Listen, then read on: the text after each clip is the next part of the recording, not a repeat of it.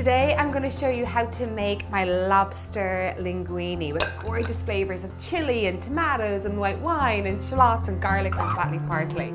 It sounds so posh and maybe sounds a little bit kind of complex to make, but it really is so simple. It's a 15-minute supper.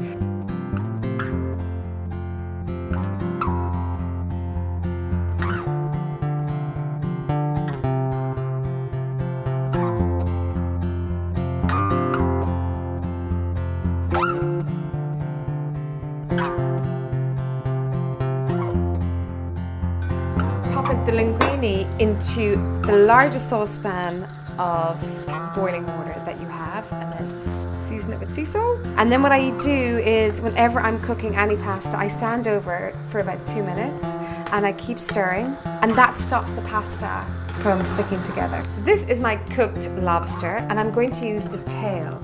So the best way to prep your lobster when you like that, I like getting it whole because I love seeing the whole lobster. And so you want to lie it out flat like this, and then put your knife down the back of its spine.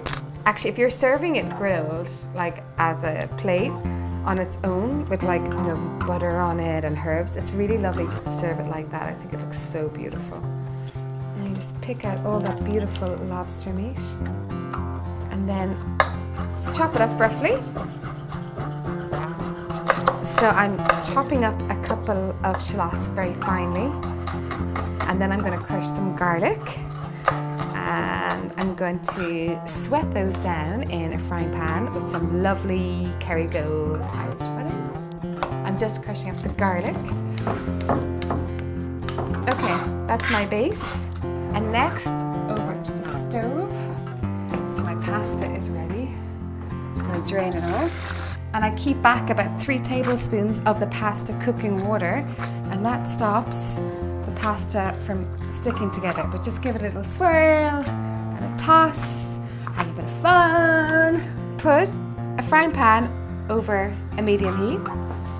Pop in some lovely Kerrygold butter. I'm using unsalted butter because I'm going to add in sea salt and everything into this. So in goes the unsalted butter, nice big chunk. And then I'm putting in my chopped shallots and my crushed garlic.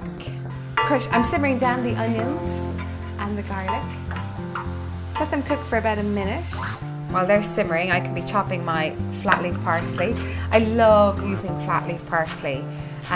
It gives a gorgeous peppery flavour. You could also use tarragon if you wanted to, or dill, but this is definitely my herb of choice for this dish.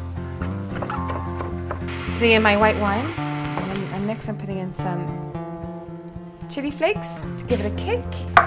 I've turned up the heat because I want the alcohol to evaporate, but I want all the flavour of the white wine to stay in the pan and get really intense with the garlic and the shallots and the chilli. Then I'm popping in some tinned cherry tomatoes, and as I pop them in, I'm just crushing them down with my wooden spoon, and we make a really nice, thick, intense sauce.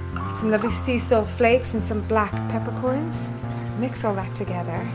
Because the lobster is cooked already, I'm just popping it in now. Some flat leaf parsley to give it that lovely, fresh, peppery flavour to liven it all up. Then pop your pan that you've got your pasta in over the heat, turn it up a little bit, and then pour your sauce in on top of the pasta with the lobster. This is kind of like the most important thing when you're making pasta, is that you pour the sauce in on top of the pasta itself before you serve it, and mix it all together and warm it through together. So every strand of pasta is flavoured with the lobster and the tomato and the garlic. And then just pop it onto a warmed plate. This is my perfect 15-minute supper. So easy to make, so packed with delicious flavour. and it looks so gorgeous and decadent and kind of special. And just finish it off with some lovely fresh flat leaf parsley. The full recipe is below, or pop over to my website to get it. There's so many other gorgeous video recipes over on my playlist, so make sure you check them out and subscribe and comment below. I love hearing your feedback, and I'm so glad that so many of you are enjoying so many of the dishes from around the world. So there we go, my lobster chili linguini.